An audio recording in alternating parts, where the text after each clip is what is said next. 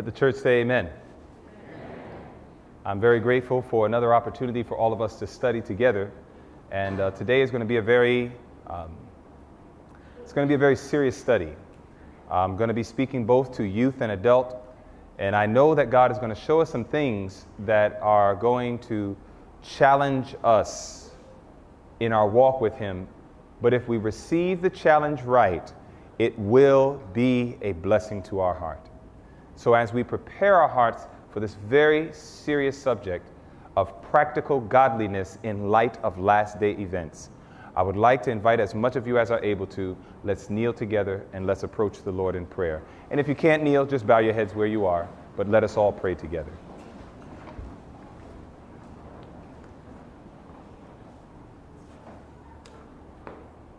Father in heaven, we are grateful. We thank you that your Spirit consistently speaks to our heart. We realize that we are living in very serious and solemn times in Earth's history. And Lord, I know that you want to truly draw our hearts to heaven in a very powerful way. Please, Lord, speak to us today. Make your words plain. But more importantly, give us ears to hear.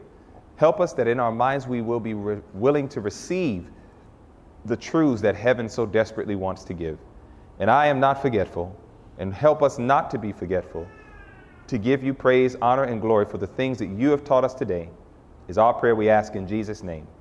Amen. All right, good.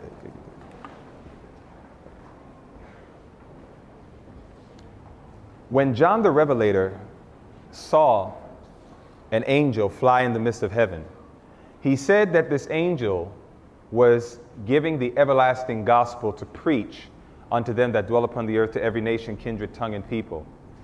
When you think about the gospel, we have to understand what it is and then know how to apply it to Revelation 14, which is a very foundational text to those who name the name of Seventh-day Adventists. So I want you to see what the Bible says as we go now to the book of Romans chapter 1. We're going to go to Romans, the first chapter, and I want you to see what the Bible says as we consider the verse. Romans, the first chapter, and we're going to consider verse 16. And when you get there, please let me know by saying amen. Romans 1, verse 16. Well, I would imagine. Let's do this. I'm going to back up just a little bit. Let's go to Mark 16 first, and then we'll go to Romans 1:16. Let's go to Mark 16 first. I want to set just a little bit more of a foundation. So we're going to Mark 16, and we're going to notice the words of Jesus to his disciples. And we learned this morning that we are also his disciples as well. And the Bible says in Mark 16 and verse 15, and if you're there, please say amen. The Bible says in Mark 16 and verse 15, and he said unto them, go ye into how much? All of the world. Go ye into all the world and preach the gospel to every creature. So the commission that Christ gave to the church, the commission that Christ gave is to preach the gospel to every creature all over the world. This is for every disciple. It is not just for pastors. It is not just for elders. It is for every member of the church, because we've learned that every member of the church is a disciple. And when Jesus gave this commission in Mark 16, he was speaking to disciples. So Christ expects you and I to play our part. We cannot count on ministers to do the work. God has called all of you to be ministers in your various fields and spheres of life, and he wants all of us to play our part in the proclamation of the gospel. So now what is the gospel? Now we're going to Romans 1:16. So when we go to Romans 1 and verse 16, we find then that the gospel is defined in a very beautiful way by the Apostle Paul in Romans 1 and verse 16. And here's what the Bible says. The Bible says in Romans 1 and verse 16, for I am not ashamed of the gospel of Christ. For it is what? Notice that. For it is the power of God unto salvation to everyone that believes, to the Jew first and also to the Greek. Now, when we consider this, that means then that the gospel is not limited to lip service, because God says that he called it power. And power is more than something you talk about. Power is something you demonstrate. Power is something you experience. This is why in 1 Thessalonians chapter 1, notice what the Bible says. Watch how Paul magnifies this point. Paul just said in Romans 1:16 that the gospel is God's power. Now we're going to look at 1 Thessalonians chapter 1, and we're going to consider verse 5. And the Bible says in 1 Thessalonians chapter 1 and verse 5. If you're there, please say amen. The Bible says in 1 Thessalonians chapter 1 and verse 5, it says, "For our gospel came not unto you in word only, but also in" what? Power. Notice how the Apostle Paul differentiated gospel power from words. Did you catch that? He said, our gospel came not unto you in word only, but also in power. So power is definitely something that goes beyond words. You can speak powerfully, but there's something even more powerful. And we're going to talk about it, because now I want you to see the best way. What is the best way to actually preach the gospel? Right now, you are getting ready to enter into something here, specifically in Iloilo, where you're going to be gearing up for the year of evangelism, a time where individuals are going to be giving the everlasting gospel to those all around us. And it is imperative that we do it right. Now, I want to show you the foundation of gospel giving or gospel preaching. Jesus commissioned us to preach the gospel, no doubt. Jesus then says the gospel is definitely more than lip service. So what really does he mean? Now we're going to go to Deuteronomy, and we're going to look at Deuteronomy chapter 6. And I want you to see what the Bible says in Deuteronomy, the 6th chapter. And I want you to watch the verses very carefully, as we are going to look at a method of evangelism that was actually endorsed by God. And I want you to see how he spells it out here in Deuteronomy chapter 6. And I want you to see what it says here. Watch this now. Very, very powerful passage of scripture. Oh, I'm so sorry. Deuteronomy 4. Deuteronomy 6 is good. Deuteronomy 4 is better. Let's go to Deuteronomy 4. I think Deuteronomy 4 makes it even more clear. In Deuteronomy 4, look at verses 5 and 6 carefully. The Bible says in Deuteronomy 4, verses 5 and 6, "Behold, I have taught you statutes and judgments, even as the Lord my God commanded me, that you should do so in the land whither ye go to possess it." Now, after God has made it clear that he taught them these things, look at what he says now in verse 6. He says, "Keep therefore and do them, for this is your wisdom and your understanding in the" what? "In the sight of the nations, which shall" what? "Hear all these statutes and say, surely this great nation is a wise and understanding people." The same way that God wanted Israel to be viewed by the world as a wise and understanding nation is the same way God wants the world to view Seventh-day Adventists as a wise and understanding people. And one of the things that you see in this verse is that before they were heard, they were first seen. Is that right? Did you catch that? Look at the verse again in verse 6. It says, "Keep therefore and do them, for this is your wisdom and your understanding in the sight of the nations." And then after the nations see, it says, "which shall hear all these things about your God." You see, the best way to preach the gospel is when people hear things from us, they could say they see consistency in our lives. When you and I live lives that are contrary to the gospel message we preach, it damages your witness. It literally damages your witness. People do not want to join more hypocrisy because the world is already filled with hypocrisy. The churches are filled with hypocrisy. What the world needs to see is an example of Jesus, somebody who lives what they preach. This is the great crisis that the church is in right now. The reason why people do not take religion seriously, the reason why individuals begin to become irreligious, and we find so many, especially our youth, leaving the church, is because they are not seeing a match between what's preached from the pulpit and what's lived off the pulpit. It is for this reason that if we are going to enter into a year of evangelism, it has to be more than simply getting ready to give lots of messages. We must make sure that we are living our message. The more that we live our message, the greater we are empowered to preach the message, and people will say, surely this is a wise and understanding people. Now, in order to do that, notice, in what respect does God liken coming to Christ? When we think about us coming to Jesus, because we want to unite people with Christ, well, if we're going to unite people with Christ, we certainly should be united to Christ. Doesn't that make sense? So think about it. What does God liken coming to Christ? Well, the Bible says, "For I have espoused you to one husband, that I may present you as a chaste virgin to Christ." God likens us coming to Christ like when a man and woman come together in holy matrimony, marriage. God literally likens us coming to Christ as individuals who come together in a marriage covenant. It is for this reason that when you think about a marriage, there are things that make a marriage work, and there are things that can destroy a marriage. When we think about things that make a marriage work, think about it. In what respects are a successful marriage in the Christian life similar? Well, notice the text. The Bible says, "And whatsoever we ask, we receive of him, because we keep his commandments and do those things that are" what?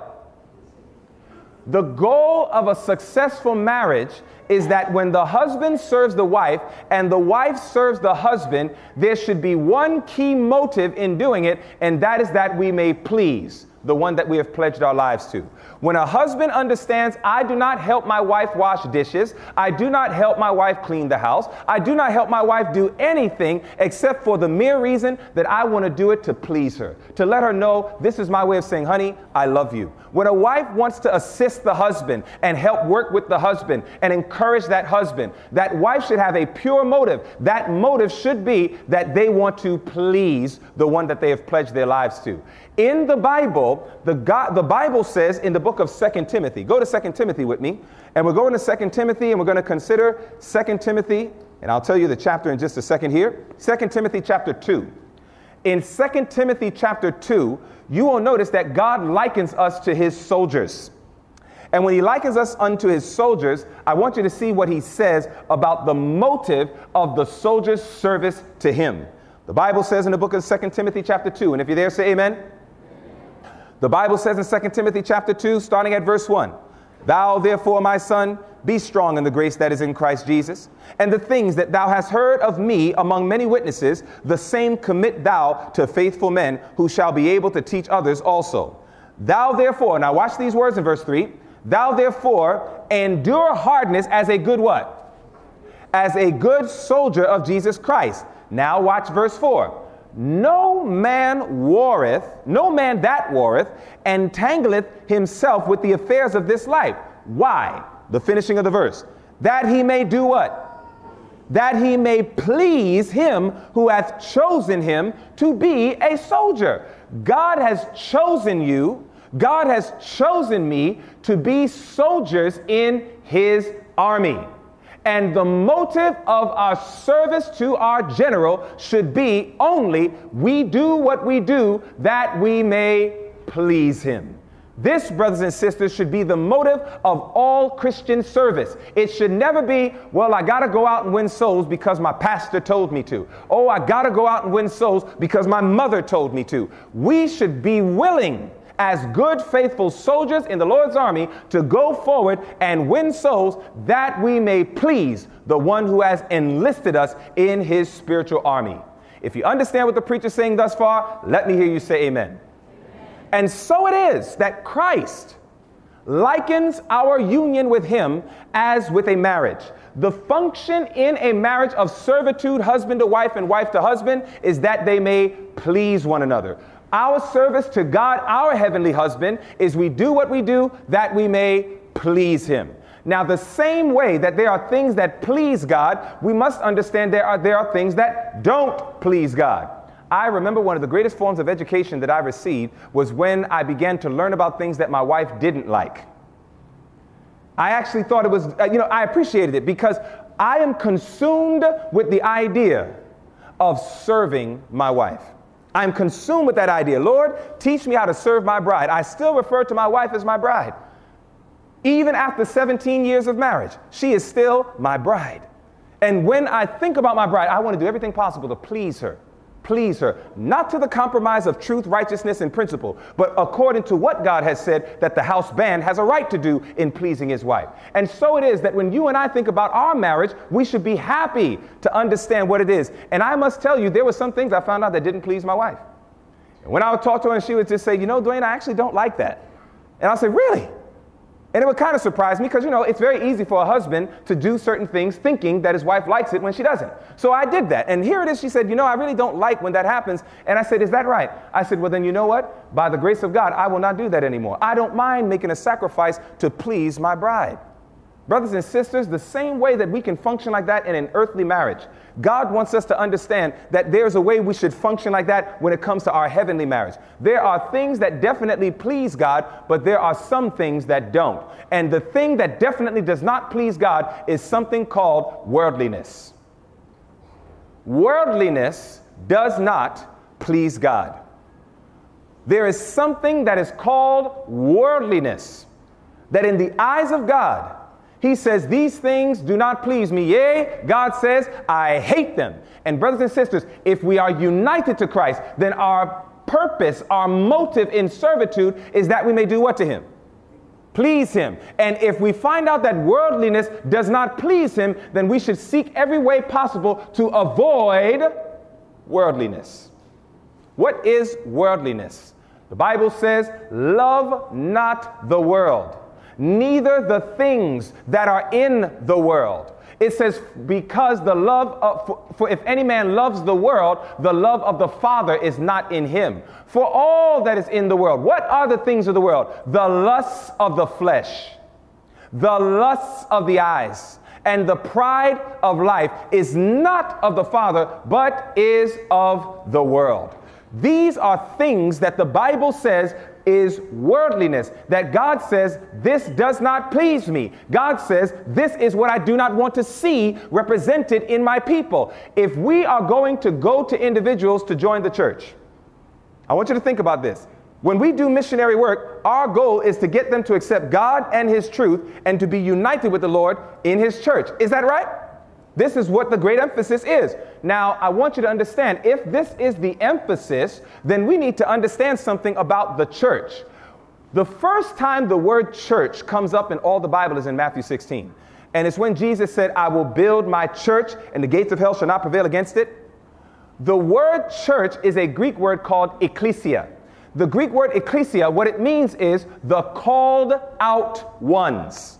That's what ecclesia is, the church. When you think of the church, it was not meant to just be a building where people just come together. The church was a group of people that God has called out. Called out of what? 1 Peter chapter 2. Turn there with me. In 1 Peter chapter 2, notice what the Bible clearly shows what the church, God's people, were called out of. Notice what the Bible says. 1 Peter chapter 2, and notice what the text says as we consider verse 9. The Bible says in 1 Peter chapter 2 and verse 9, and if you're there, please let me know by saying amen. The Bible says, but ye are a chosen generation, a royal priesthood, and holy nation, a peculiar people, that ye should show forth the praises of Him, watch this, who has called you out of what? Darkness into His marvelous light. So when you think of the church, you're thinking of the word ecclesia, the called out ones. What is it that we were called out of? The Bible calls it darkness, but a better terminology is the world. God has called us out of worldliness, and He's called us into His marvelous light. And there are many things that God calls light. Jesus says, I am the light of the world. God says, my word is a lamp unto my feet and a light unto my path. Psalms 119, 105. Proverbs 6 and verse 23, the Bible says that God's law is a lamp and a light. So when we are called into the marvelous light, we are called into God's word. We are called into God's commandments. We are called into Christ that we may reflect His light, His character, and not worldliness, the lust of the flesh, the lust of the eyes, and the pride of life. These things are contrary to the principles of God. This is why, how serious is Jesus about this counsel? Well, think about it this way. Know ye not that the friendship of the world is what? Enmity. That means hatred with God. When we cling to worldliness, it is a testimony that we hate God. Can you imagine that somebody could actually say they love God, but at the same time, they're testifying they hate Him by their actions? And that's why actions always speak louder than words. So here it is, it says, whosoever therefore will be a friend of the world is the enemy of God. Going on, the Bible also says in James 1:27, pure religion and undefiled before God and the Father is this, to visit the fatherless and widows in their affliction and to keep himself unspotted from the world. These are things that God is making so clear. The true revelation of the child of God in the last days are individuals that there's no spot of worldliness that is connected to their lifestyle, their conversation, and the various choices that they make day by day. And this is why we need to study really what practically is worldliness.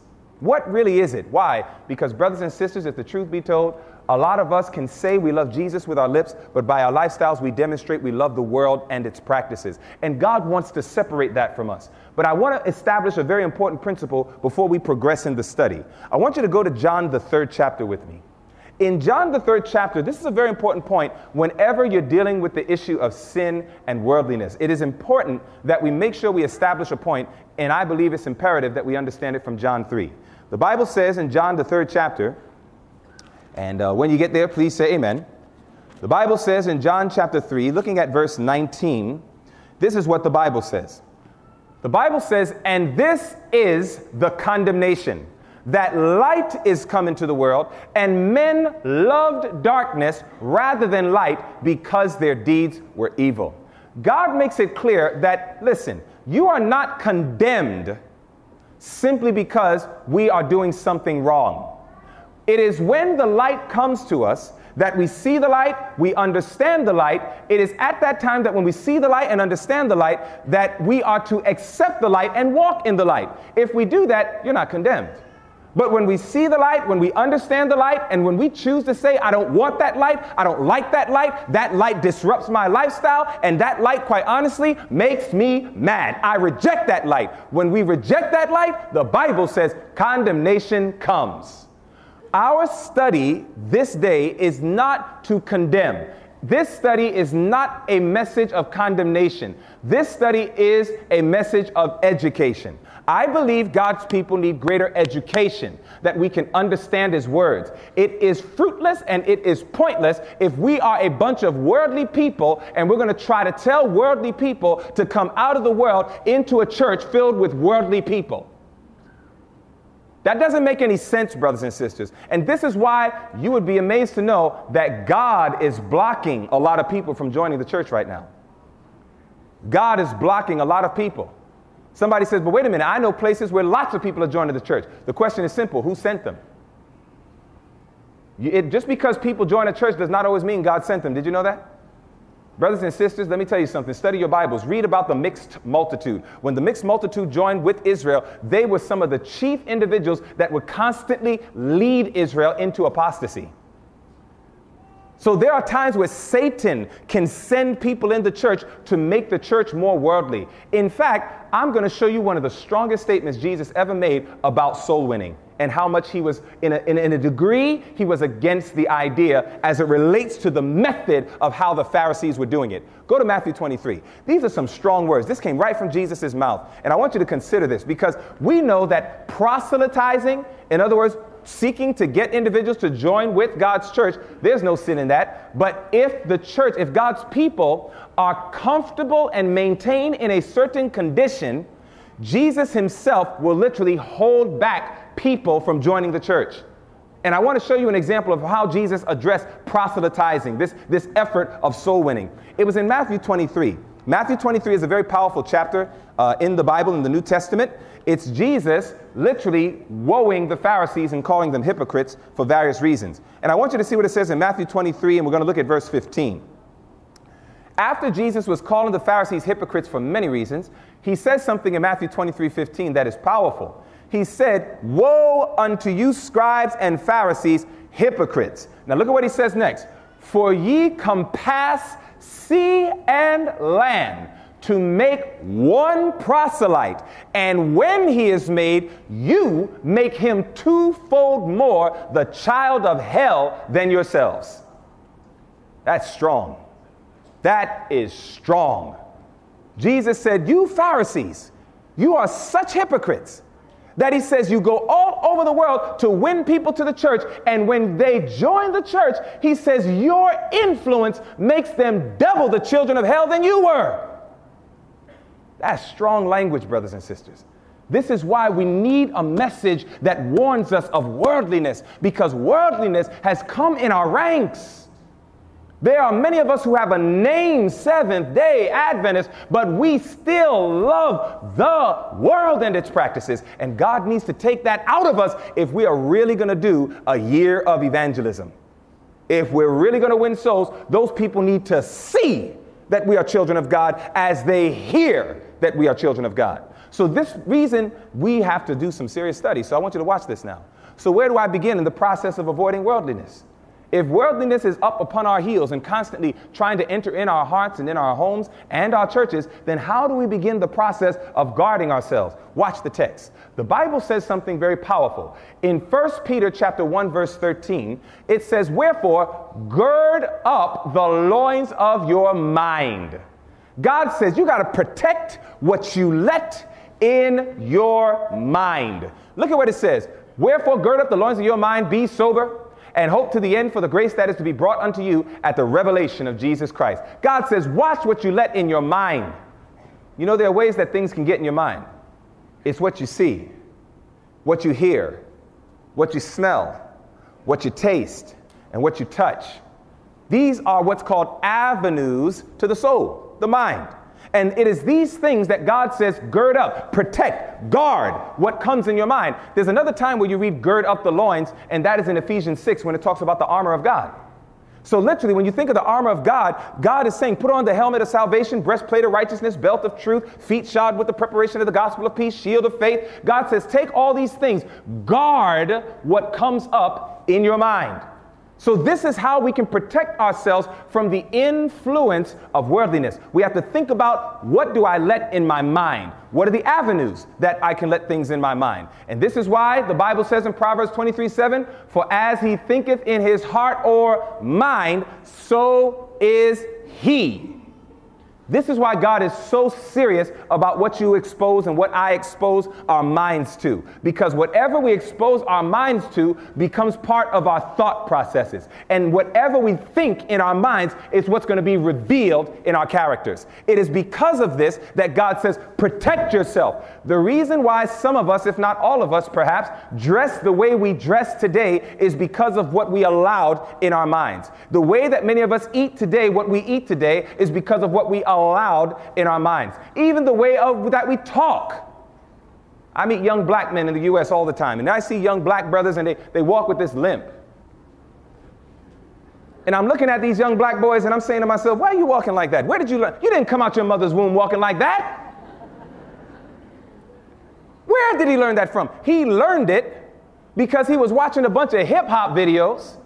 And when he was watching all the hip-hop videos, he saw everybody else walking with the limp. So then they said, well, let me start walking with the limp. But I'd love to say it's just black boys, but no, it's not. It's a bunch of Filipino boys, too. Because I see a whole bunch of Filipino brothers, all of a sudden they're turning their hat sideways and turning it backwards. Why do you do that? You do that because of what you were beholding. It's what you let in your mind. So this is why God says, be careful what you allow your mind to see, smell, hear, taste, touch.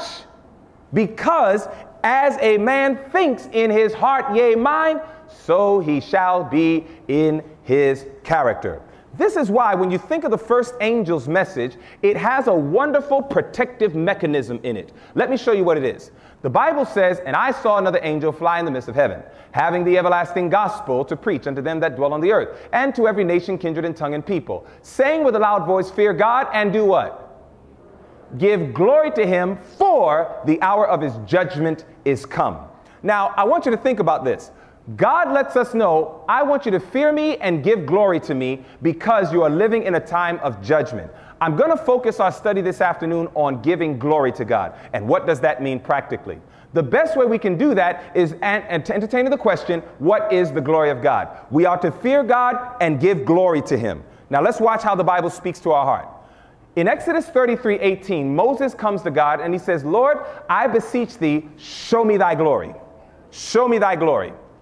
God says no problem, and then he comes in verse 19 and he says, I will make all my goodness pass before thee, and I will proclaim the name of the Lord before thee, and will be gracious to whom I will be gracious, and show mercy on whom I will show mercy. So notice, Moses wants to see God's glory. God responds by saying, I'll show you my goodness, and I'll proclaim my name.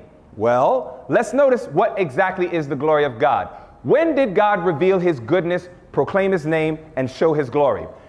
It was in Exodus 34, 5 through 7. He fulfilled his promise to Moses. And here's what he did.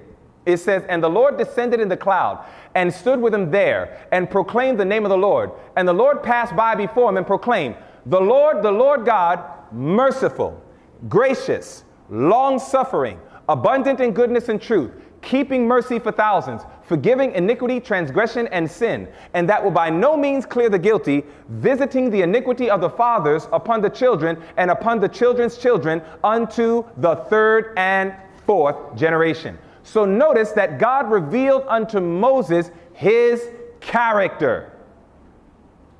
So whenever you think of the glory of God, we are to understand the glory of God is God's what? Excellent. The glory of God is God's character. Now, understanding that, now let's go to 1 Corinthians 10:31. Now we can consider this verse and we can really appreciate it. In 1 Corinthians 10:31, the Bible says something beautiful.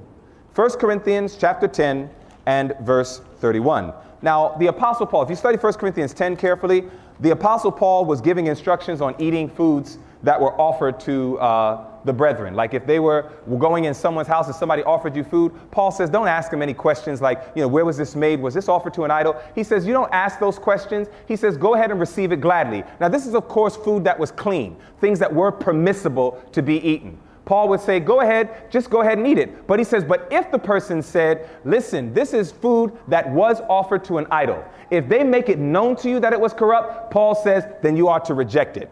So Paul was saying this because he said, listen, the goal that we want to do is win these people. So we need to be mindful about how we address them when they offer certain things that we do not unduly offend. Therefore, he says in 1 Corinthians 10:31, whether therefore ye eat or drink or whatsoever you do, do all to the glory of God. Now, another application we can make is that whatever we eat and whatever we drink, it should bring glory to God, or it should help reflect God's character. It should enable me to reflect God's character, and it should be in and of itself that which reflects God's character. So when I think about eating and drinking, when I think about that, then I now have to consider whatever I eat and whatever I drink, will this enable me to reflect God's character? So we put alcohol on the list. When I think of alcoholic beverages, these are things that is very much promoted in the world. But these are things that should not be part of the Christian's intake. Why? Because the Bible says, wine is a mocker, strong drink is raging, and whosoever is deceived thereby is not wise. These are the very characteristics of Satan. God literally equated the characteristics of Satan with alcohol. Wine is a mocker. Satan mocked Christ. Wine is raging. The dragon was wroth. Wine is a deceiver. The Bible says Satan's work is to deceive. That's why he came as a serpent. Wine is literally indicative of the very character of Satan. Why would we want to drink something that reflects the character of Satan when God said whatsoever you drink should reflect the character of God? Do you understand, saints? So therefore, it makes no sense for the child of God that is intelligent to still indulge in these type of practices inside of their diet. Anything that inebriates and medicates the mind that we cannot understand God and his truth should not be in our system. And don't you tell me about moderation. You want to see biblical moderation? Go to Proverbs 24. Because sometimes people say, well, listen, I drink alcohol, but I drink it moderately. Brothers and sisters, how many of you ever heard of cocaine? You heard of cocaine? Do they have that here in the Philippines? If somebody came to you and said, listen, I only take cocaine moderately, what would be your counsel to them? You would say, listen, that's foolish, man. You need to come off of that stuff. Is that right? We understand how to tell people when something poisonous to your system. You don't take poison moderately. You get off of it. So what really is biblical moderation? Proverbs 24. In Proverbs 24, the Bible says this, very beautiful text of scripture, and it's in reference to honey. This is why I want to encourage you, please don't call yourself vegans. We are not vegans, brothers and sisters. Vegans don't eat honey. Vegans don't wear leather. Vegans go around vegans honor and give homage to sun, moon, and stars and constellations. Vegans deem themselves as little demigods on this earth. We are not vegans. We are health reformers, brothers and sisters. And here's the reason why I know we're not vegans especially. Vegans don't eat honey because that is a damage to the quote-unquote bee kingdom, and they don't want to have any part of that. But what does the Bible say in Proverbs 24, verse 13? The Bible says in Proverbs 24, 13, my son, eat thou honey. Why? Because it's good. God himself said, honey is good. Go ahead and eat it. So I know I'm not a vegan because vegans don't eat honey, but I do. But here it is that even though God says eat honey, now why did God say eat honey according to the verse? Why did he say eat honey? Because it's what?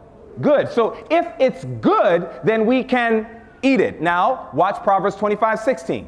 In Proverbs 25:16, the Bible goes on to say, hast thou found honey? Eat so much as is sufficient for thee, lest thou be filled therewith and vomit it. That is the balance of biblical moderation. Biblical moderation teaches only consume that which is good. But even when you consume that which is good, you must consume it judiciously. You cannot overindulge in it, because if you do, that is how the body can have an adverse reaction. This is why tofu is good, but you don't want to eat too much of it. This is why a lot of things in life are good, but if you overindulge in it, this is when it can create problems with us. Wheat is good, brothers and sisters, but wheat can also be very mucus forming. So therefore, you want to keep in mind, I don't want to overindulge. So maybe you need to switch up your grains. One time you do wheat, another time you do quinoa, another time you do another grain. Switch it up. God believes in diversity. So therefore, when you think about this, brothers and sisters, alcohol does not fit the picture. You cannot drink alcohol moderately, because there is no such thing as taking poison moderately. We only take what's good moderately. Are you following? But if that's true for alcohol, certainly it must be true for coffee. When you think about all the caffeine, which beclouds the intellect, benumbs the energies, excites the nervous system, and then later depresses and exhausts the body. Think about it. Coffee excites the nervous system and can actually cause irritability. God says in 1 Corinthians 14:33, I am not the author of confusion, but of peace. So whatever I drink should keep my nervous system in a state of peace, not put my nervous system in a state of confusion.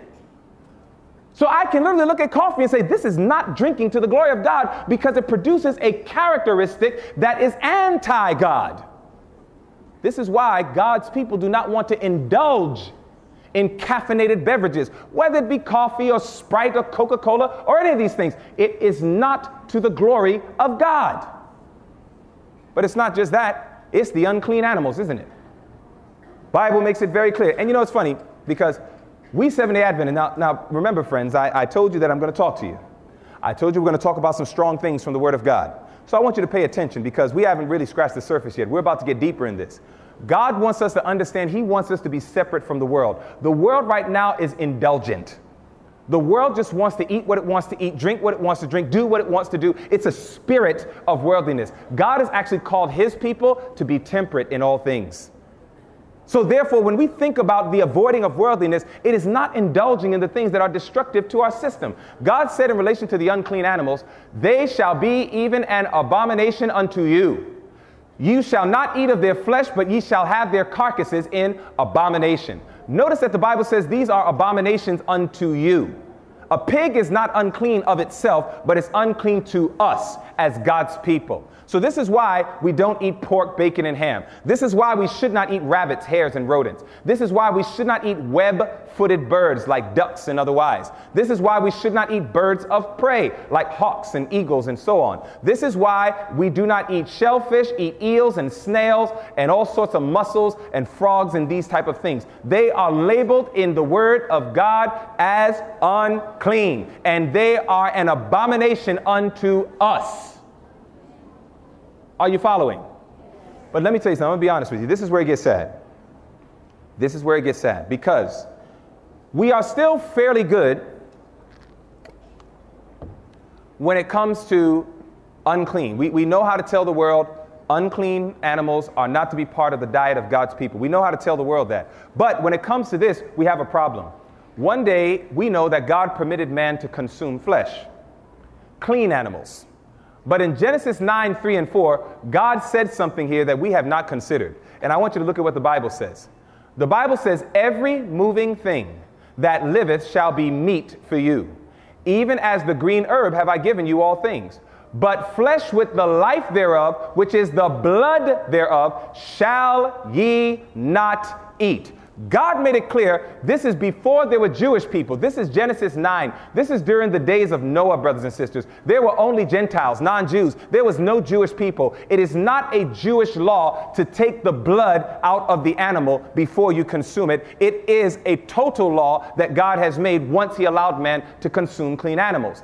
God made it clear that we are not to consume clean animals. We're talking about your chicken.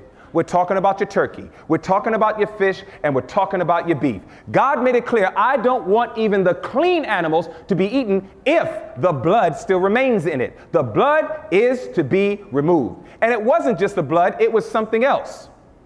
Fat.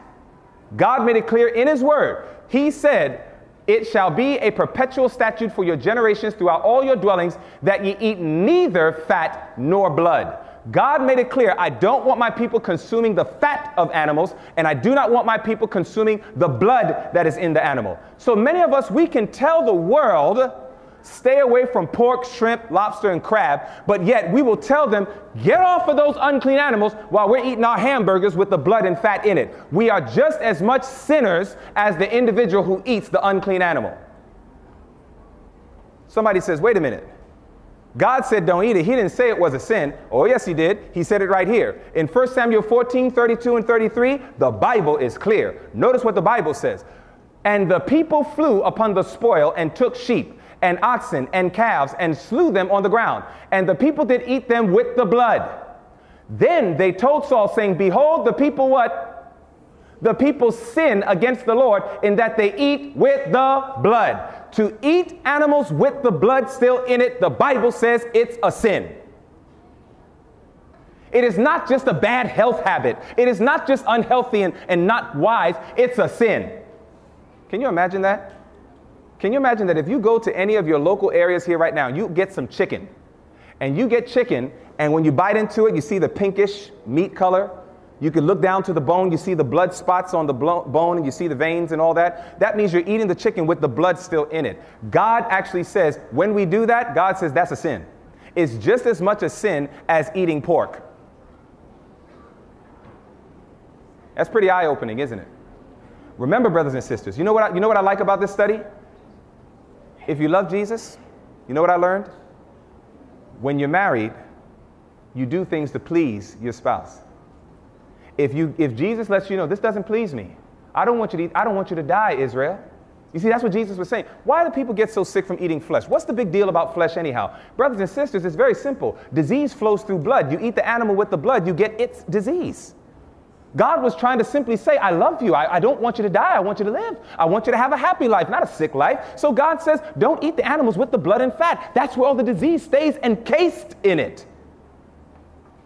So it's a message of love, not a message of hate. He doesn't want to hurt you. He wants to bless you. He wants you to be happy, healthy. So God makes it clear. So notice, before there were Jews, God says, eat the flesh, but no blood. Then, during the Jewish dispensation, God says, if you eat the animal with the blood, it's a sin. But somebody says, well, that's the Old Testament. I'm a New Testament Christian. That's what some people say. I'm a New Testament Christian. Where's that in the New Testament? No problem. It's right here, Acts 15. In Acts 15, 19 and 20, the Judaizers, they were people that were constantly going to the new believing Gentile Christians. And they were going to them and saying, listen, we understand that you Gentiles are now being accepted with Christ, but you still got to keep some of the laws of Moses. You got to get circumcised, you got to do this, you got to do that. It created such a stir that literally they had to have what's called a general council. Kind of like today how we have a general conference in session. They had to call a general council together, and they had to find out what rules should we give to the new believing Gentiles when it comes to certain lifestyle practices and habits. The answer was, wherefore, my sentence is that we trouble not them which from among the Gentiles are turned to God, but that we write unto them that they abstain from pollution of idols, from fornication, and from things strangled, and from blood. It is a New Testament teaching that God still makes it clear He does not want His people consuming anything that has its blood in it. So God wants us to understand that if we are going to demonstrate Christ likeness in a sinful world, we can't practice the sins of the world. And one of the sins of the world that we must reconcile with as God's people is when you eat flesh, clean flesh with the blood still in it, it is sin. Amen? Amen. So now, God says, this is the change that I want to bring amongst my people. God says, I love you. Listen, brothers and sisters, remember, ministry of education, not condemnation, right? That's right. So walk in the light. You walk in the light, you have nothing to fear. You have nothing to fear. But if you see the light and you say, I don't care, I want my chicken, I'm going to die with my chicken. If you have that kind of attitude, you are going to die with your chicken. You're going to be eternally separated from God, and it's not worth it, saints. So God says, I'm giving this information to my people because I want you to thrive. I want you to be a light. I want you to be my blessed little light bearers, that when the rest of the world is getting sick, they can look at the saints and say, surely you are wise and understanding people. You're not sick like us. Did you know God wanted us to be a spectacle? Did you know that? He wanted us to be a spectacle before men and angels. There's something sweet than when the doctor can take your blood work. And when they take your blood work, they say, all of your levels are exactly where everything needs to be. Your cholesterol, perfect. Your blood pressure, perfect. Your glucose levels, perfect. Everything. Your BMI, perfect, perfect. That's a witness, brothers and sisters. And this is what Christ wants all of us to be. So you know what happens next? When you and I have that kind of health, you know what the doctors are going to say? They're going to say, what are you doing? What are you doing? And that's the open door. We keep talking about the health messages are entering wedge, but we forget we were supposed to be the message. We love telling people, don't eat meat, but then we'll go ahead and sneak around the corner and eat meat. So we'll go ahead and think health message is telling them a word, and then otherwise, no, you're supposed to be the health message. And God doesn't want you to go extreme, saints. He doesn't want you to go crazy. In other words, there are some people in the U.S., they believe in health reform, but some of them, their teeth are yellow, their skin is flushed, they look skeletal, very weak, eyes dark, little shadows under their eyes. I mean, these things are clear demonstrations that something's wrong. This is not a faithful application of health reform. And the reason why this is so is because when you read Daniel 1, the Bible said it on purpose. When Daniel said, we will not eat the king's meat and we will not drink his drink, give us water and give us pulse, test us in 10 days, the Bible specifically says that when Daniel was tested, it said his skin was fairer and fatter. God's people should not look flushed. We should not look worn. We should not look depleted. We should not look sickly. So there are some individuals who take health reform and they are extremists. And they are in a very weak and debilitated state, but they're talking about health principles. God says beware of fanaticism. He's given us a balanced message that should be demonstrated even in the physiology, brothers and sisters. So God has given us these counsels because he loves us and he wants us to do his will and to honor him. But it's not just diet, it's also music and song. If we are children of God, young people, listen to me.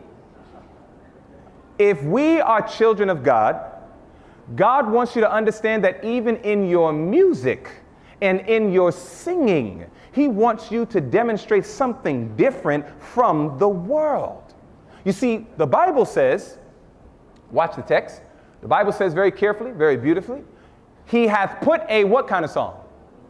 A new song in my mouth, even praise unto our God. Many shall see it and fear and shall trust in the Lord. If you are in Christ, brothers and sisters, you should have a new song. You shouldn't be meditating on the old songs of life. But not only that, watch this. Let the word of Christ, now watch this verse carefully. It's actually very powerful. Let the what?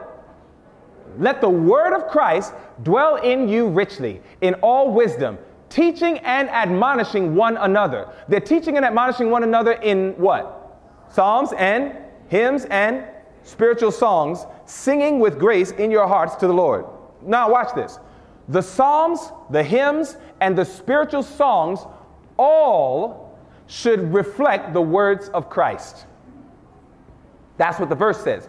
Let the word of Christ dwell in you richly in all wisdom, teaching and admonishing one another in psalms, hymns, and spiritual songs. So all the songs that we listen to, all the songs that we sing should be reflective and in harmony with the words of Christ. Whenever we listen to songs that talk about fornication, that is not a song that God can endorse. When we listen to songs that talk about gunshots and murder and death and lying and cheating and stealing, these are things that God cannot approve because they contradict the words of Christ. Christ says, whatever songs you sing, whatever songs you listen to, whatever MP3s that you have downloaded on your iPad, iPhone, and everything else, God says those songs better reflect my words. Otherwise, we need to tear ourselves away from it, and we need to understand what that means. The Bible says in Matthew chapter 5, turn there with me. What does God want us to do? In other words, somebody says, well, I got some ungodly, worldly songs on my MP3. I have some ungodly and worldly songs on my CD collection. I have ungodly and worldly songs and all these different things. Well, what does the Bible say we should do? Matthew chapter 5. The Bible says right there in Matthew chapter 5, look at what it says as we consider verse 29 and 30.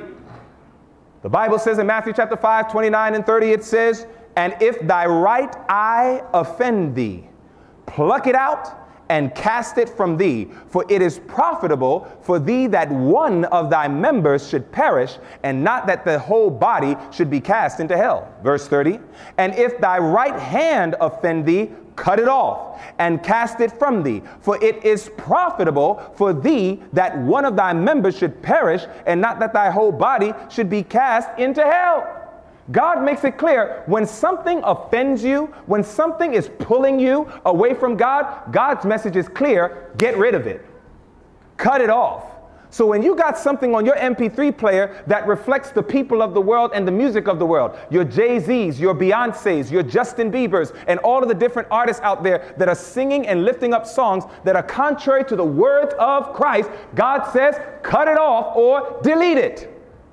Get rid of it. Why? Because if you keep listening to it, it'll create a greater bond to it, and you're going to find it harder to leave it. And brothers and sisters, Christ is coming to destroy one thing. Did you know that? Christ is coming to destroy one thing, only one thing. Did you know Christ has no mission to destroy people? You know what Jesus wants to destroy? Sin. The Bible says in Hebrews 12:29 that God is a consuming fire. That's why sin can't thrive in its presence. God consumes sin. He's a consuming fire. When sin comes in his presence, he burns it up. That's why God does not look at us face to face right now. It's an act of mercy. As long as we got sin in our hearts, God says, I can't show you my face, because if I did, you'll die. This is why the work of Christ right now is to remove sin from our hearts. Because if he can remove it from our hearts, then he can come to us face to face and we don't have to perish. Now watch this. If these forms of music are things that are worldly and offend God, then brothers and sisters, if we continue to harbor these things in our heart, then when Christ comes to destroy sin, he must destroy it where it's found. And if he finds that sin is still residing in your heart and in mine, then we must be destroyed with it. But God says, Israel, I don't want you to perish. I want you to live. And that's why he says, let me take it away. Christ says, I can take it away. Brothers and sisters, I used to be hip hop. No, you don't understand. I didn't listen to hip hop. I was hip hop. Hip hop is a culture. It's a lifestyle. And I totally lived the hip hop lifestyle. Everything about me was hip hop. From the way that I walked, to the way that I dressed, to the way that I talked. It was more than just what I listened to. So when God had to take me out of the entertainment industry, it was imperative. He couldn't just pull me out of the industry. He had to take the lifestyle out of me. He had to show me how to walk like a regular human being. He had to show me how to talk like a man with intelligence. He had to show me how to be Christ-like. And you know what? I haven't arrived, but I'm not the same man I was. And what I can tell you is God has incredible delivering power. And therefore, remember, we studied. We said, whatever you do, do all to the glory of God, right? So when we think about this, remember, the glory of God is God's character. So here's what you do. Whenever you get music that you're thinking about getting, right? Here are some acid tests that you can put to the music. Number one, I want you to watch this. This is good. Very, very good. God is pure. Remember, the glory of God is God's what? His character. So an attribute of God's character is that he is pure. So whatever music you listen to, it should be pure. It should not have lyrics of defilement in it. If a person is cursing, you need to get rid of that MP3. If a person is talking about fornication, you need to get rid of that MP3. If a person is promoting lies and deceptions and self-glory, then you need to get rid of that MP3. None of these things promote biblical purity. But God is not just pure, he is also true. Whatever you listen to, it should be truthful. It should not be filled with lies and with errors. We should not entertain ourselves with error and with lies. Whatever is true is what we should be listening to. Also, God is holy. Whatever music you listen to, it should have a holy influence. If you're listening to music that reminds you of when you were in the world doing worldly things, brothers and sisters, that's not a holy influence, that's a satanic influence. Satan wants to bring you back into sin. God wants to keep you from sin. So whenever you listen to music, it doesn't even have to have lyrics. Music, if that music, you can say, man, I remember I used to party to that. I remember I used to dance in the clubs to that. I remember when I used to practice all sorts of immorality to these songs. When those songs give that vibe to you, brothers and sisters, that is a clear indicator this is not reflecting the glory of God. Not only that, God is a God of peace. When music begins to make your heart rate go into palpitations, when music begins to cause your mind to not focus on what is right or wrong anymore because now you're just caught up in the atmosphere of the music. Whenever the music puts your body in a state of confusion. Have you ever listened to music and literally your heart rate starts going faster? Do you have gymnasiums out here? Do you have gyms here in the Philippines? You have gyms? Have you ever gone into a gym and heard people playing classical music? You never heard it, have you? Never. You would never go into a gym and hear violins and cellos. You wouldn't hear that. You're going to hear drums. You're going to hear boom, boom, boom, boom. Why? Because they want you to, they want you to do that workout, right? They want to motivate you to work and they want you to work hard. You know what that teaches us? That teaches us that music is not neutral. That means that music can influence behavior. And this is why we can't believe the lie that I can just take any form of music and just put Christian lyrics to it and it's okay. Brothers and sisters, music creates atmospheres. It creates moods. It influences behavior. And it's because of that that when we listen to music, we have to say, what kind of influence is this having over me? What effect is this having on my mind? Can I concentrate? Can I read my Bible and still study the Word of God while that music is playing and stay focused? Or does that music make me want to just close my Bible and get up the video games, get into a fight, or maybe play some type of sport? What does that music do to you, brothers and sisters? These are things that you start testing. Not only that, God is love. Whatever you listen to should promote love for God and love for your fellow man. Do you know that if we made a rule to only listen to music of this nature, we would find our hearts and our homes healthier, happier, and most importantly, holier places? And this is what Christ wants for us, living in a time of judgment. But it's not just music, brothers and sisters. It's TV, videos, and theater as well. We have to be mindful. Some of us, we don't go to the movie theater, but we sure will bring it to our house. But these are forms of worldliness, my brothers and sisters. We have to understand the Bible says, I will set no wicked thing before mine eyes. I hate the work of them that turn aside. It shall not cleave to me. David says, I'm not going to put any wicked thing before mine eyes. So then how can we watch movies when people are shooting each other? That's wicked.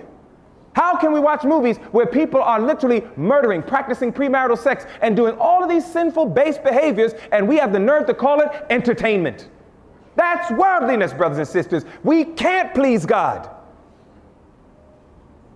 And what a tragedy it is. New converts come into the church, and we say, hey, come to our house and come have potluck with us. And they come to our homes, and they see our DVD collection, and they see all these worldly programs. They see all these things that are referencing the things of the world. They say, man, what church did I join? Did I join another movement filled with hypocrites? Did I join another movement filled with hypocrisy? Brothers and sisters, we have to understand, set no wicked thing before your eyes. If fornication is evil, then you shouldn't watch it. Think about it this way. I want you to think about this with me. If married people in the room, if you're married, you got your spouse with you. If you are walking with your spouse down the streets of the Philippines, Iloilo City, you're walking down, and as you're walking down, all of a sudden a stranger comes to your wife, and a stranger comes to your wife and kisses your wife. And then your wife kisses him back. Would you be offended? Of course. Would you call that an act of adultery? Yes. Well, think about it. When two unmarried people are intimate one with another, that is an act of adultery, and we say that that's wicked, that's worldly. Yet, we will watch people like Angelina Jolie, and she will be in a movie with another actor that's not her husband, and they will kiss in that movie together, and we think it's all right and it's entertainment, where really what we're doing is we're being entertained with adultery. The same way that you would be offended if your spouse kissed a person that is not you. Why then should we watch people who are married to other people kissing each other in that movie or that television program and think it's okay? We are literally being entertained with adultery, which the Bible calls wicked. And God does not want us to put any wicked thing before our eyes. We should not entertain ourselves with this, brothers and sisters. Notice now, going on, Philippians 4 and verse 8. All you got to do, it's not that you can't watch anything, but here's your test. Whatever you watch, it should pass this test. Finally, brethren, whatsoever things are true. If it's true, good. If it's a television program or a movie that is teaching the truth, good. But it has to continue. Whatsoever things are honest, whatsoever things are just, whatsoever things are pure, whatsoever things are lovely, whatsoever things are of good report, if there be any virtue, if there be any praise, think on these things. If you can find a program that has all of these elements, you can watch it. Go watch it and enjoy it. But you will find you're not going to find much at all. That's the only reality. For children, I will say this. There's a program called Janice's Attic that used to be out many years ago. That is good programming for your children. So if you have a child that does like to watch certain things, you can give them Janice's Attic, and Janice's Attic is very, very good that you can give to your children. Janice's, Janices, Janice's Attic, like an attic upstairs in a house, Attic. Janice's Attic, that whole DVD collection is excellent for little children. So you can give them that, but brothers and sisters, I believe in big screen TVs. I believe in big screen TVs. I love we have at our home, we have a big screen TV. Our big screen TV is so big, it can't even fit in our house. You know what it's called? Nature. Big screen TV, brothers and sisters. You can't even calculate the inches. It's huge. All you got to do is go out in nature and watch the programming. You get to watch the sun, the moon, the stars, the sky. You get to learn about the birds and the constellations. You get to learn all these blessed little things. Oh, my friends, you got to get this big screen TV. And you know what? It's free. God does not want to take away our enjoyment. He just wants to give us the right concept of enjoyment. And we can have it, brothers and sisters.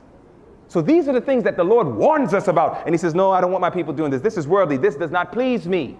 So this is why we do not participate and partake of things of this nature. But brothers and sisters, it's getting deeper than just what we watch and so on, but it's also about what we wear. What are Jesus's counsels when it comes to makeup, colorful cosmetics, jewelry, tattoos? What does God say about these things? These are very important because these are emblems of worldliness that has affected God's people. These are emblems of worldliness. tattoos in the Bible were signs of heathenism. In other words, whenever an individual had tattoos printed on their bodies, it was a sign that they were connected with heathenism and paganism. Jeremiah 10 and verse 2 and Leviticus 19 verse 28. Literally, the Bible shows that these things were connected to paganism and heathenism. And this is why God did not want his people covering themselves and dolling themselves up with tattoos upon their bodies. But it's not just that. It was also colorful cosmetics. Did you know that colorful cosmetics were signs of sin, apostasy, and heathenism in the Bible? Literally, if you study the whole entire Bible out and look up every event, every time that somebody was dolling themselves up with lipstick and eyeshadow and all these other things, all these different colorful cosmetics. When they did that, it was always a sign of sin, a sign of apostasy, and also a sign of heathenism. And here are your verses: 2 Kings 9 and verse 30. Jeremiah 4 and verse 30, and Ezekiel 23 and verse 40. Literally, all these Bible verses, they showed that makeup and all these things, colorful cosmetics. We're not talking about something that's even tone. We're talking about colorful cosmetics. Your lips, you did not come out your mother's womb with these deep red, dark lips. And you should understand the implications of that when God's people do it. Also, a lot of times the makeup comes from a lot of these roadkill, animals that get killed on the street and some of these things. And these makeup companies, they literally put not only poisonous chemicals, but they also put a lot of these remaining portions of dead animals in the mixture of the things that we start rubbing on our lips and our faces. We wonder why when we put on a lot of makeup, sometimes we start breaking out with pimples and all these other things. It's a bunch of toxicity that we're putting in our system. It's not even healthy, let alone it doesn't represent God. So God doesn't want his people dolling themselves up with colorful cosmetics. It was something that was a sign of sin, a sign of heathenism, a sign of apostasy. But then there was also jewelry. Jewelry was signs of heathenism and false gods. Jewelry. And when you look at jewelry, there's a lot of Bible verses that we can consider. So I want you to look at it. Look at all these. These are all Bible verses just on the subject of jewelry. I'm giving it to you more so to write down and research because there's just no way that we can go through all of them verse by verse. It doesn't allow us enough time. In 1 Timothy 2:9, 1 Peter 3:3, Revelation 12, 1-4, compared with Revelation 17, 1-5, Genesis, the 35th chapter, Exodus, the 32nd chapter, Isaiah 3, 16-26, very powerful. Hosea 2 and verse 13, and 1 John 2, 15 and 16. I mean, these were very, very powerful. Very, very powerful. These verses were all showing God's attitude of his people donning themselves with all sorts of jewels. Earrings, neck chain, rings, and so on. And I do have to say this, brothers and sisters, in the mind of God, there was no difference between a wedding ring and a college ring. So you can't say that wedding rings are okay while a college ring or some other ring is bad. Rings are rings in the Bible. There was no differentiation. There was none. So literally, if we're going to say a wedding ring is all right, you just endorse your young people to go ahead and put earrings and a lot of other rings on their body. Because the same way we have no biblical premise for saying that we can wear wedding rings is the same way they can say, well, you have no biblical premise for saying I need to take off my college ring or my earrings. So therefore, in the eyes of God, rings are rings. Now, of all these verses that talk about jewelry and God's people donning themselves with it, there is nothing that makes it more clear to me than Deuteronomy 7, 25 and 26. That verse we're going to look at. In Deuteronomy 7, God actually made a statement about jewelry that really, really hits the nail on the head. And I think you and I should consider this as God's people, his representatives. So let's consider it. I'm going to go ahead and move from this slide now, and I'm going to show us Deuteronomy 7, 25 and 26. So let's consider it. In Deuteronomy 7, you see these two images here. Now, generally, I will see these images, especially when I go to restaurants in the U.S. If I were to go to a Chinese restaurant, even if it's a vegan Chinese restaurant, you can always see images like this. Have you ever seen images like this before? All right. And then, of course, if you go to certain Indian restaurants, you can start seeing images like this as well. Now, what do you see on these images? They're wearing what? They're wearing jewelry. Now, watch what God said in Deuteronomy 7. God says, the graven images of their gods. He was talking about images, graven images. Look at the text carefully. The graven images of their gods shall ye burn with fire. Thou shalt not desire the silver or gold that is what? Wait. What did God want to be done with the image? He wanted what to be done with the image? burn it with fire. So now it says the silver or gold that is on them. So what's the silver and what's the them? The them is what? The them is the image. So there's silver and gold on the image. What do we call that? Jewelry. So notice, thou shalt not desire the silver or gold that is on them, nor take it unto thee, talking about jewelry, lest thou be snared therein, for it is an abomination to the Lord thy God. Neither shalt thou bring an abomination into thine house, lest thou be a cursed thing like it, but thou shalt utterly detest it, and thou shalt utterly abhor it, for it is a cursed thing. God's word is clear. God does not want his people donning themselves with jewelry. God does not want us doing it. God says the jewelry that is on these graven images, he says, I don't want my people wearing it. I do not want my people wearing these things. Do not put it upon you. God makes his words very clear on this point, brothers and sisters. And this is why, as God's people, we know that jewelry is a sign of worldliness. These earrings piercing your precious ears for the mere sake of trying to look good. Sisters, you were beautiful before your ears were ever touched with some blade. Before some needle, you were already beautiful. It's only the world that lied to you and made you think that you're more beautiful now that you got something hanging from your ears. But God wanted you to know you were already beautiful, and godly men will let you know that you're beautiful. You don't need to put earrings on. God says, I don't want my people piercing their bodies. But yet this is what we see today. Something strange about Asia. In Asia, there's really an infatuation with makeup. Absolute infatuation. I mean, I've been to certain stores here in the Philippines. I mean, the women look like porcelain dolls almost. I mean, it's like literally their faces look so incredibly fake. Why? It's because they're just caked with makeup and all these things. I mean, just what an ill representation, brothers and sisters. It bears a false witness, quite honestly. By the way, I think it is unfair and it is very deceptive when you cover your real image up with all this makeup and get married to a man and then have the nerve to want to take makeup off. That's not even right, because now that brother's going to deal with an image that he's saying, I never saw this before, and he may not be pleased with it. That's bearing a false witness. I think that's wrong. I'm serious, brothers and sisters. I remember one time, years ago, it's the truth. Years ago, I was in the world, and there used to be this girl that came to our school. Her name was Tina. And Tina would come to the school, and, you know, everybody liked Tina. When Tina walked through the room, everybody was just like, wow, you know, she's so pretty. And somehow, some way, I ended up winning her over, and says, you know, she was willing to be my girlfriend. So I went to pick her up at the house one day, and I went to pick her up at the house. And when I picked her up at the house, I knocked on the door. Now, I showed up early. I told her I was going to be there at 1 o'clock, but I had some free time, so I showed up at 11 o'clock. So 11 o'clock, I showed up, knock, knock, and I knocked on the door. Somebody said, who is it? And I wanted to play it off like it wasn't me. So I was like, oh, the mailman, you know, whatever. And the person came to the door, and I saw something come to the door. And I saw a face, but I had no idea who that was. And then the person goes, ah, and then she ducks. And she says, Dwayne, what are you doing here? I said, Tina? And she said, yes. And I was like, oh no, what did I do? And next thing you know, she says, give me 2 hours and let me put on my face. 2 hours later, she comes downstairs, and now she's the Tina that I remembered in school. And that was the first lesson. I said, you know, I don't know if I want to marry somebody that has 2 faces. I began thinking about it. I said, I don't know if I want to do that. I really began to realize, I believe that covering ourselves with it's almost like bearing a false witness. We present a picture of ourselves that's not true at all. And sometimes people don't really know what we look like and what we are representing ourselves as.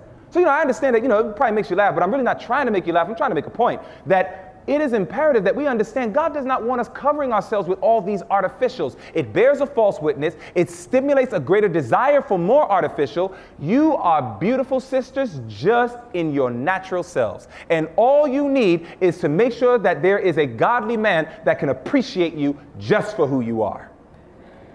But you don't need to go around putting all this fakeness and all these things on yourself. You're making your body sick. You're bearing a false witness. You're not really happy. And a lot of times makeup ends up causing all these undue wrinkles, pimples, and all these other things later on in life anyhow. Who needs all of that? And most importantly, it displeases God. It is an image of worldliness. It is for these reasons that God says, I want my people to come out of it, because worldliness does not please God. What are Jesus' principles of conduct for clothing? Jesus says very clearly, avoid immodesty. Isaiah 3, 16 through 26. Avoid immodesty. 1 Timothy 2:9 and Proverbs 7:10. Sisters,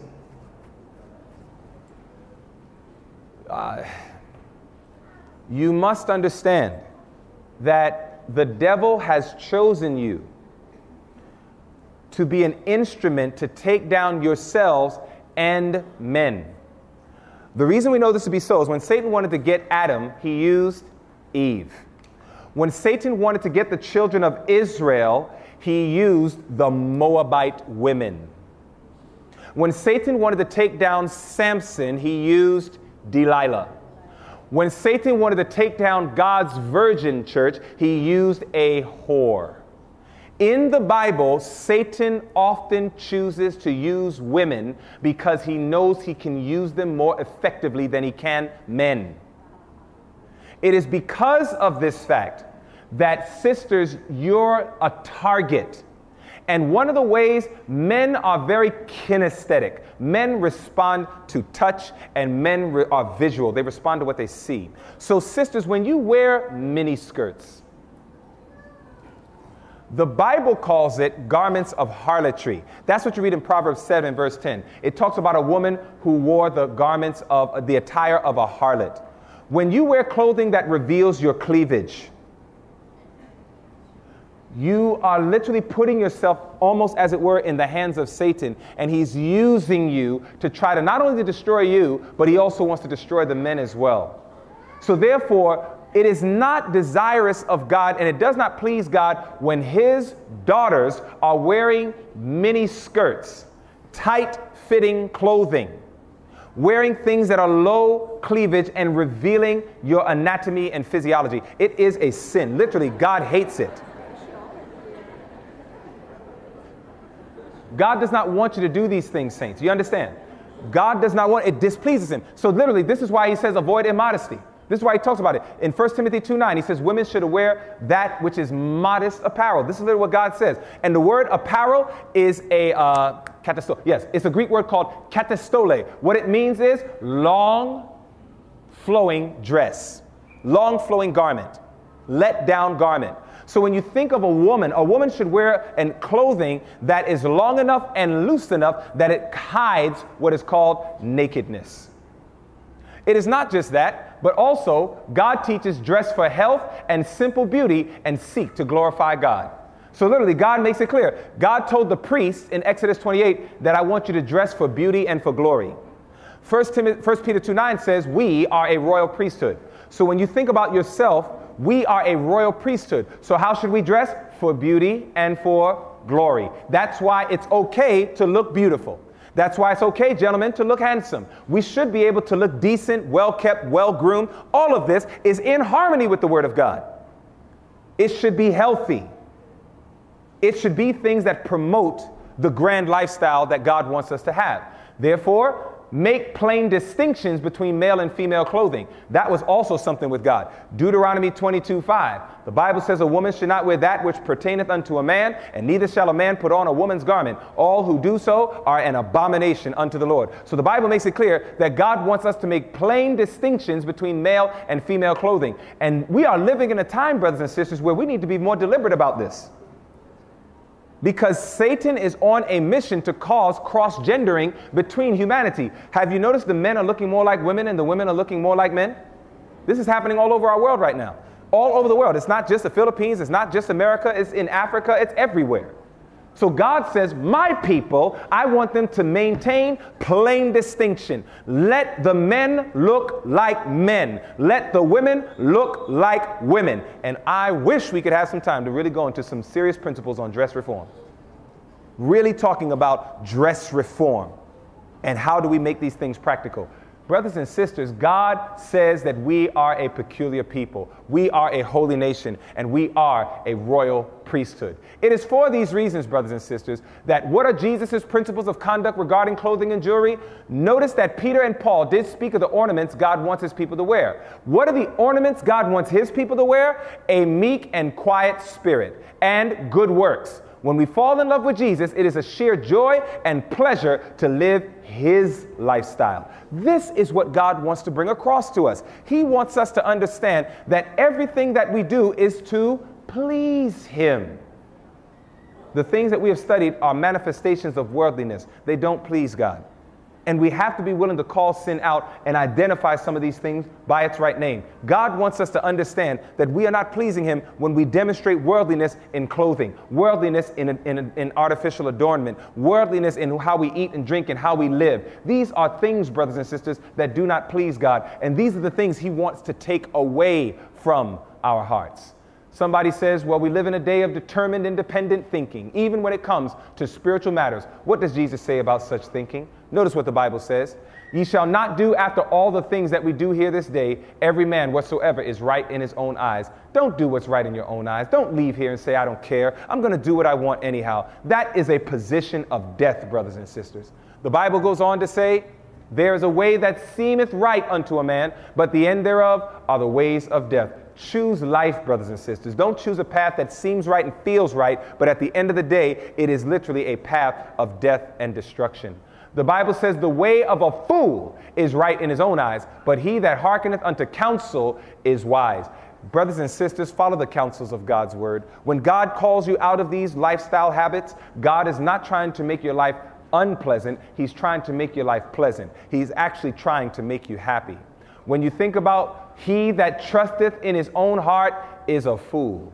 Do not trust what you think and what you feel. Our hearts are deceitful. I always tell people, if somebody came knocking at your door and said, hello, I am deceitful above all things and desperately wicked. Could you please let me in your house? Would you let that person in your house? You wouldn't do it. Well, brothers and sisters, it's very simple. God says in Jeremiah 17:9, our hearts are deceitful above all things and desperately wicked. So therefore, why would you trust your own heart?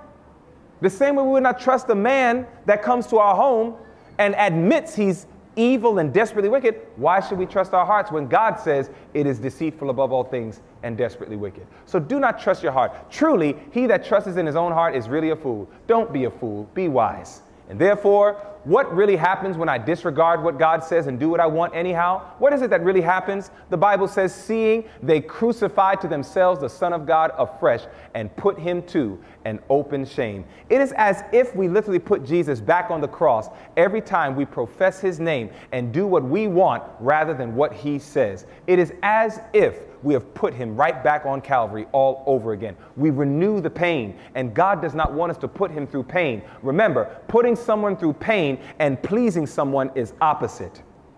Our mission is to please him and not to put him through pain. Therefore, the question is simple. How can I adopt and follow these Bible guidelines without appearing pharisaical, judgmental, or legalistic? How do I do it? How can I help others see it? So when people look at us and say, why do you dress the way you dress? Why do you eat the way you eat? Why do you live the way you live? Why is it you listen to what you listen to? Why? Rather than giving some pharisaical, judgmental, or legalistic answer, it's very simple. Why do we do these things? If ye love me, keep my commandments. They say, Dwayne, why do you eat this way? Because I love Jesus. Why is it that you worship this way? Because I love Jesus. Why do you keep the Sabbath? It's because I love Jesus. Why is it that you eat or live or listen to only these forms of music? It's because I love Jesus and I don't want anything to separate me from him. Such a simple answer. It's a simple answer, isn't it? Love. Love makes it easy. What does Jesus say are the results of doing the things that please him? If ye keep my commandments, ye shall abide in my love, even as I have kept my Father's commandments and abide in his love. These things have I spoken unto you, that my joy might remain in you, and that your joy might be full. Notice that the reason Christ gave us all these counsels we study today is that his joy might remain in us. You see, some of us think, if I take my jewelry off, if I take my makeup off, if I start dressing modestly, If I get rid of the bad music, if I start eating right, if I start living right, if I start doing all these things, my life will be miserable. Jesus says that's what Satan wants you to believe. Jesus says the exact opposite takes place. He says, my joy will remain in you, and your joy will be full. Sin never makes you happy, brothers and sisters. Sin is just a cheap thrill that you're going to need more and more and more of it to stay in the thrill state. And sooner or later, it just knocks you down. But God's joy is so everlasting. It is so peaceful. It brings a great peace and harmony to our hearts. And this is what the Lord wants to give to all of us. I want you to think about it this way, and I close on this point. Sometimes people always ask the question, and I'm asked this question often, Brother Lemon, how can I honestly live this kind of lifestyle and maintain my joy and my happiness? How could it really happen? I see what God says, it is clear, and I can't refute it, but how do I really live this way? Well, I give you this story. There was a story of a young lady. She was in college, and what she would do is she would read, the various books that were assigned to her in school. And one day, she was assigned a specific book that she had to read to pass the class. And as she would read the book, she just felt to herself, this book is so boring. And it was hard for her to read it. She was like, man, every time I try to read this book, it's just so boring. I get confused. My mind starts wandering. And she would just close the book. And as far as she's concerned, she's thinking, you know what? I'm just going to probably fail this class because I just can't seem to get it in my mind to actually read this book and take it seriously. Well, one day when she came to class, the professor that she had was gone and a new professor came in. The new professor happened to be a very handsome gentleman, a very well-dressed and very astute and good-statured individual. So she saw him and she said, wow, he is really handsome. Well, it turned out that when he saw her, he said, wow, she's really pretty. So lo and behold, in a short period of time, they began to let their attraction be known to one another, and a courtship took place. As they started going in courtship, she was telling her professor, she says, I don't know what it is, but she's like, I'm trying to pass this class. I'm trying to go through this book. But she says, for some reason, this book, it just seems like I can't just embrace it and really take it in. Every time I read it, I get a little bored and I just want to put it away. All of a sudden, the professor starts laughing. Professor starts laughing really hard. And she says, what are you laughing at? And he said, I wrote that book. When she discovered that he wrote the book, she said, wait a minute, you wrote the book? He said, yes, I did. She said, wow, isn't that something? Later that night, guess what she was doing all the way up into the late hours? Reading the book. She's reading the book. And she's just going page after page. And she's reading that book and she is just loving this book. Question. What made the difference? You know what made the difference? Did the book change? It was the same book, wasn't it? You know what made the difference? She knew the author. Do you get it? You see, what will help you follow the Bible, what will help you begin to really see these counsels of God as a help and not a hindrance, is when you know the author. You see, the more you get to know Christ, the more you get to understand him, the more you begin to see the character of God in your study of the Word. What happens is, by beholding Jesus, a change takes place in your heart, and you begin to love the one that you're learning about. And you know what always helps when it comes to the counsels of God? Ladies and gentlemen, love makes it easy. When you love the author, when you know the author, and you love him, it's not hard to let go of what God tells you to let go of. I firmly believe the only reason that God's people are still rebellious and wearing jewelry, wearing colorful cosmetics, dressing in immoral and immodest manners, listening to foul music, watching bad programs, reading novels, and doing all these things that the Word of God condemns. The only reason we're not doing it is we have an issue with love for our Creator. And therefore, I encourage you, get to know God as it is your privilege to know him. When you read your Bible, don't just look for facts, look for God. Look for his character. Try to understand it. Jesus says, search the scriptures, for in them you think ye have eternal life, and they are they which testify of me. Have you seen Christ's character in the study of scripture? And the more that you behold God, I just want to leave you with this one thought. And boy, I tell you, this thought was such a sweet revelation to me. Do you remember when it showed God's character and it said, the Lord God, merciful, gracious, long-suffering? Did you notice that God was revealing an order of how his character works? In other words, does God believe in punishment? Does God believe in punishing? Yes, he does. God believes in visiting iniquity. But did you notice he left it last? Here was the order.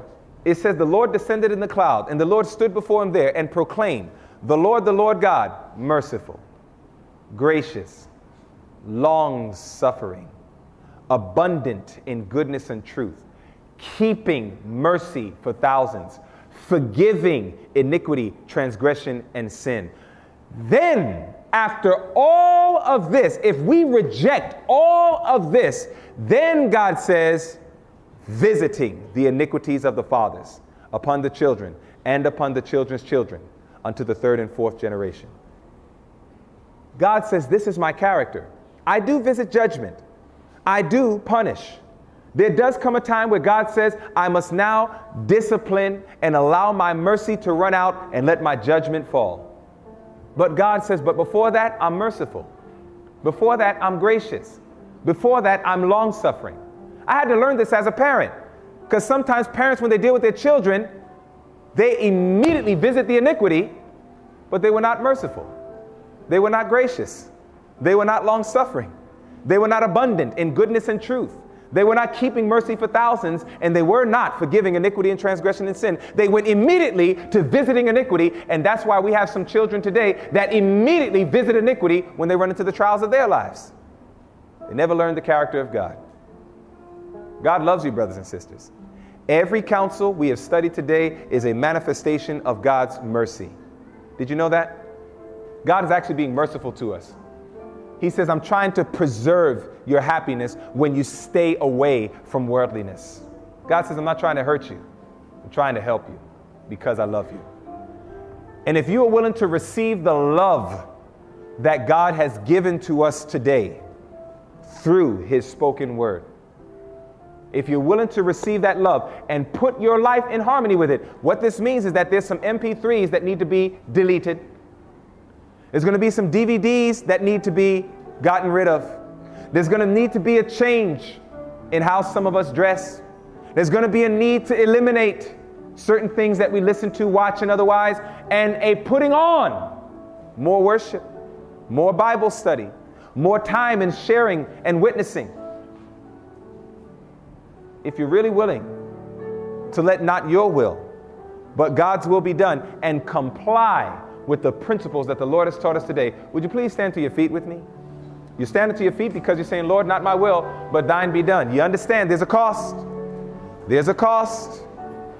There's a cost.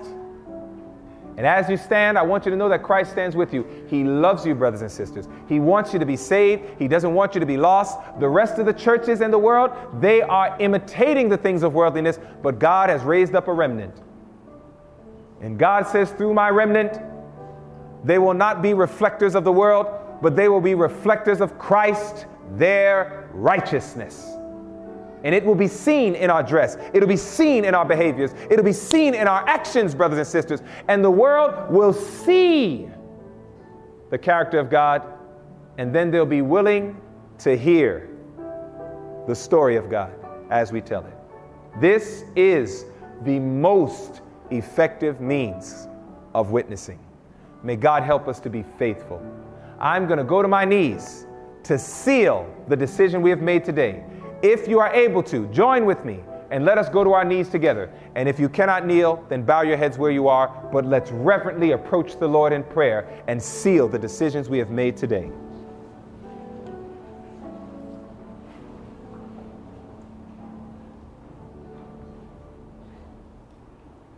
Loving Father, we are so grateful. Truly, your Spirit has spoken to our hearts today. We thank you, O God, for your tender mercy and grace. We thank you for the truth as it is in Jesus Christ. Lord, I pray that you will bless my brothers and my sisters, that we will realize that if we follow the counsels of God, this is only your method of joy remaining in us and our joy being full. And Lord, I pray that you will bless my brothers and sisters, that as they make the various sacrifices to please you, Lord, help them to remember we're not doing it for creature merit, but we're doing it because we love you. Increase our love, we pray. Continue to draw us close to thine heart. And thank you so much for what you have taught us today. Truly, let not our will, but yours be done, is our prayer we ask in Jesus' name. Amen.